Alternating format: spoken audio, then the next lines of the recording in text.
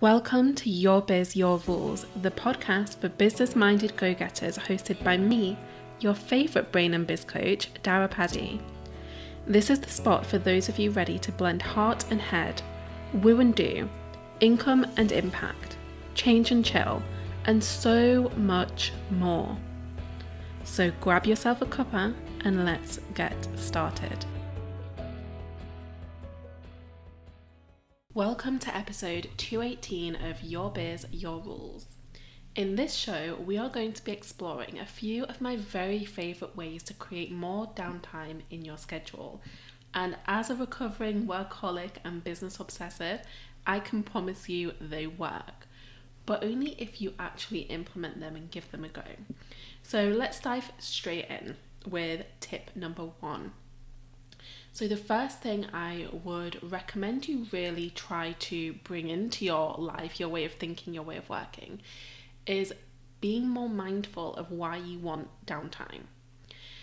Because it's not usually enough of a motivator to sort of just dramatically proclaim, I want more work-life balance. No, if you can be specific about why you want that downtime, it will be so much easier for you to stick with. So what I would recommend that you do is look at all of the different areas of your life. So maybe look at your health, look at your personal development, look at your relationships, look at your home environment, look at your hobbies, look at all of the different parts of you, your life, your being, and ask yourself, what would having more downtime make possible in this area of my life? And when you can put a name to that thing, when you can write it down succinctly and you have this clear image of what it is that you want instead of working 24/7, there lies your motivation. Something that's really helped me with this is the Energy Driver spreadsheet by Sarah Steckler. So I think I mentioned this in a previous episode. I think I shared all about this in my Q&A episode, which was episode 211, when somebody asked me about habit trackers. And the reason I want to just bring this up again is because it's really about habits that refuel your energy, habits that are more related to downtime than work time. And it was a really handy little tool for just keeping me on track with these things that I said that I wanted. So if you're somebody who struggles to make a priority out of these things that would be great to have, and you tend to prioritize your business instead, then maybe using something like this habit tracker would be the right move for you. It's really inexpensive. I think it's like $9 or something like that. And it has been well worth it for me. It's something that I still use most days to just make sure that I'm prioritizing those downtime activities that make me feel my best. So the other thing that I would recommend is to share your intentions. So you're really clear on why you want this downtime, right? Share that with people. So let them know that you want to create this amount of downtime each week or this amount of downtime each month, and tell them why. And be intentional about who you share this with too. So we want to think about the people that will actually help you enforce these desires. So that might be your coach. So if you have a business coach or a life coach, maybe sharing your intentions with them will be helpful, because then when you get together or when you catch up on Voxer, they can, make sure that you're still living in alignment with those intentions. Maybe you share it with your VA so that they sort of have it in the back of their mind that this is something that you're trying to create, so that when you're coming up with all of these crazy new ideas, they can say, hang on, is this going to help you with this intention?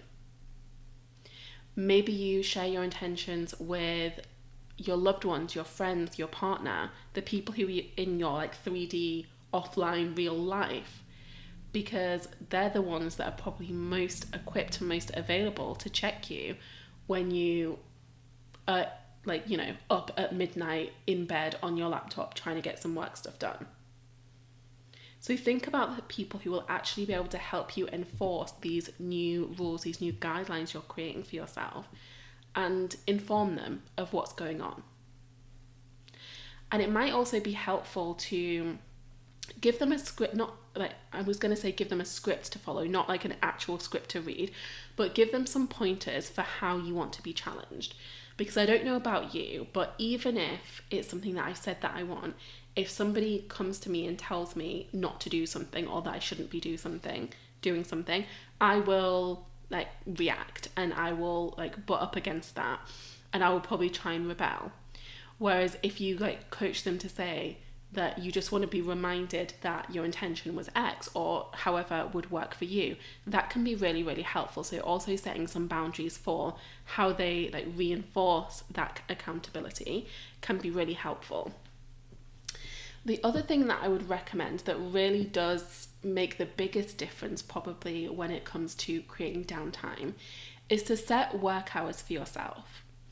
And whenever I give people this tip, this is the one that I see a lot of resistance for, especially for, you know, creative types, intuitive types, people who love their business, people who get inspired at random moments.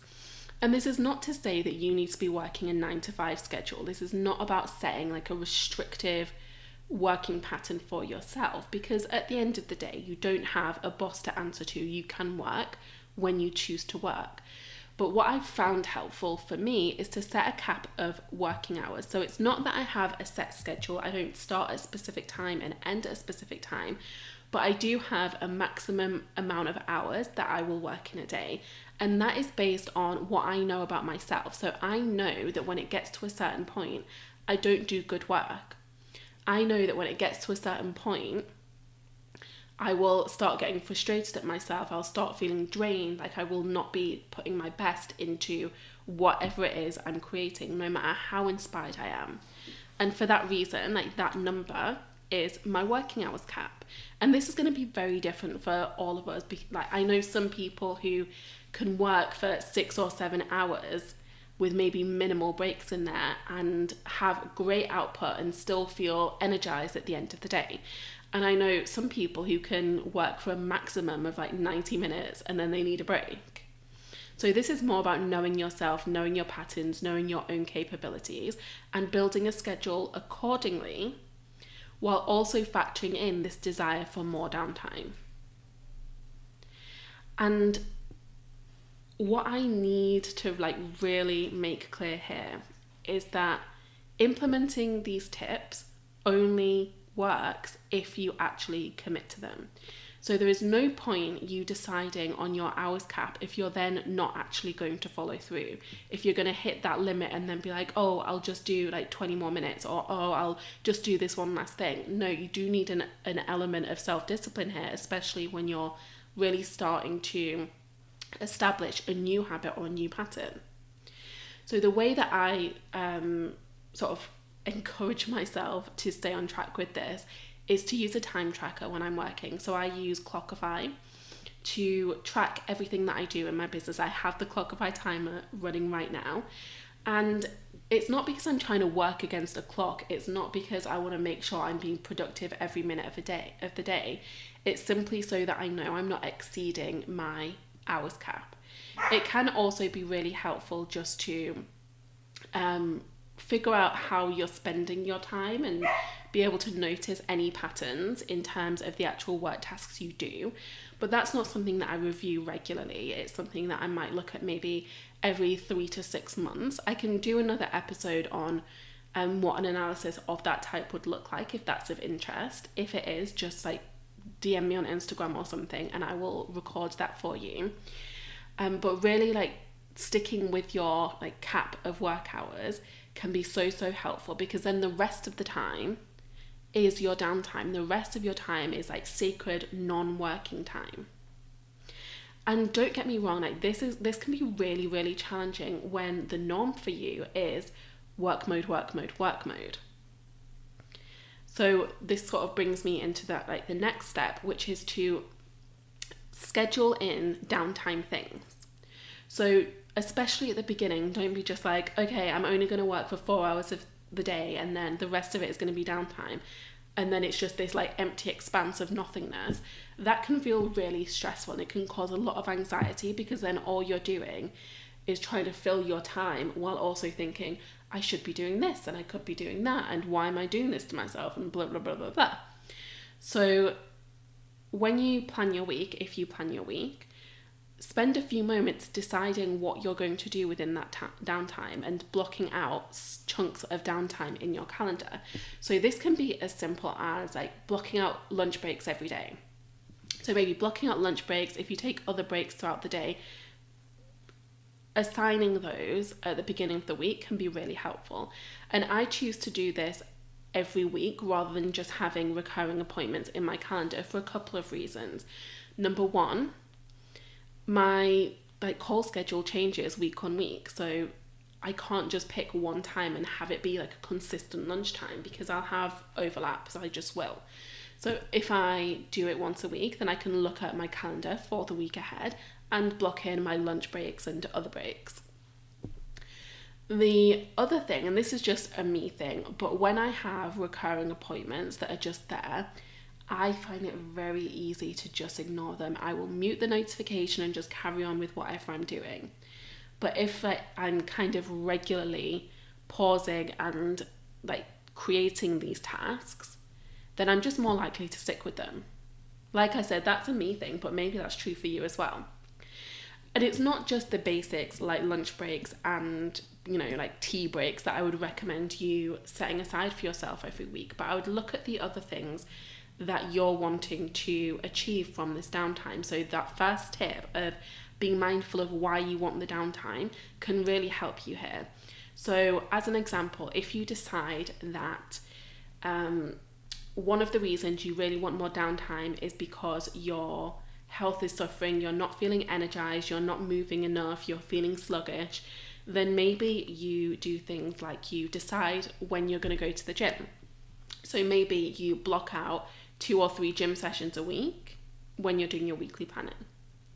Maybe you look at the class schedule at your local gym and decide that you want to go to a yoga class on Monday, and I don't know, what else do they do? Aqua aerobics on Thursday. So look at these things and plot in these little bits and pieces that will really encourage you to take that downtime, because when you're doing something like a class, like an activity that is outside of the house, you're kind of taking the choice away from yourself. So you're not even able to just sack it off and go back to work.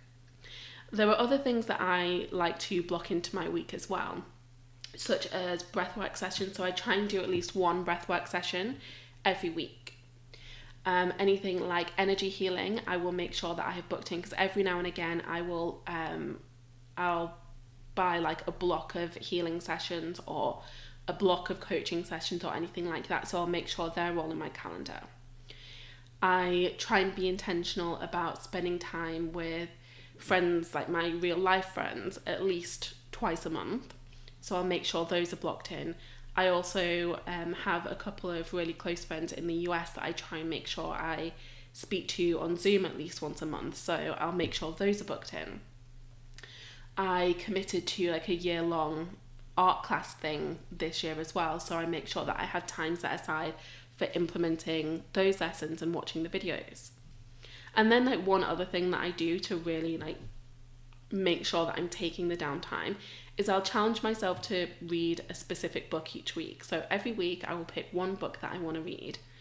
And doing that really just helps me stay on track with taking that downtime.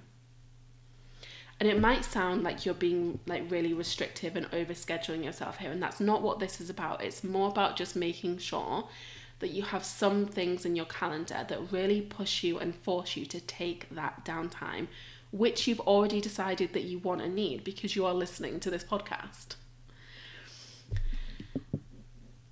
The next tip that I want to give you, and this is something that you will hear me talk about many a time, but batch your content.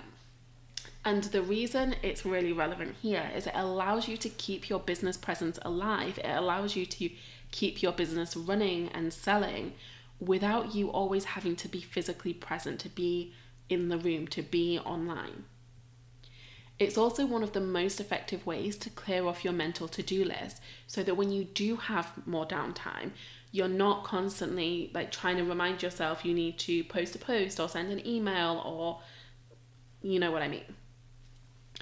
And like, you already know this, but I do have a program that will guide you through doing this in a really like simple, effective, seamless way. Batch Like a Bitch. So Batch Like a Bitch is my 30-day bootcamp that really helps you develop and hone a content creation and distribution system that works for you. It is not about me giving you like a plug and play strategy that is mandated. It's about us co-creating something that just fits into your business, that works for your personality, that works for the way you like to create, that works for meeting your business goals. If this is something you're interested in, then I highly recommend you go check out the information page, which I've linked to in the show notes, because it really is one of the most helpful things that I've ever created based on the feedback I've received. My final tip for you here to really help you create more downtime is to install an app blocker and switch off your computer at the end of the day. I'm sort of like bunching those two tips together. So when you reach that hours cap for the day, switch off your computer. I remember back in the day when I was really in the midst of workaholic mode, if I walked past my computer, I would quickly just like take it off standby and check in on things. I would check Slack, I would check my emails, I would make sure I hadn't missed anything. I might spend like 10, 20, 30 minutes just doing some like one quick thing. But doing one quick thing every time you walk past your computer soon adds up. And especially because my computer has always lived in between the living room and the kitchen, it was a massive drain on my energy doing that, making that a habit. And the simple act of switching off my computer, it creates an extra step, because it means that you have to wait and switch it on and log in, and by the time you've done that, it's not just one quick thing. So just switching off your computer can make a huge difference.